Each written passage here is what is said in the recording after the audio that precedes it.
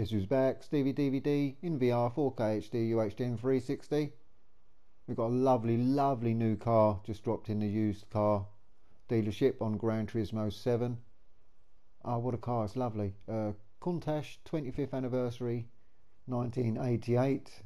It's 692,400 credits. And here it is. Oh, look at that, it's gorgeous.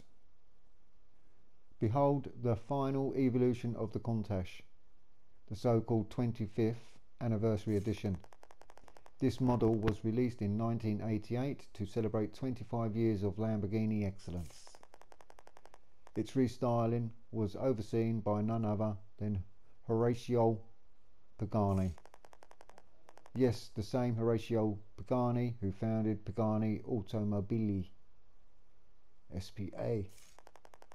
The culmination of decades of Countach development, this model delivers an incredibly refined driving experience. Nice. Like and subscribe.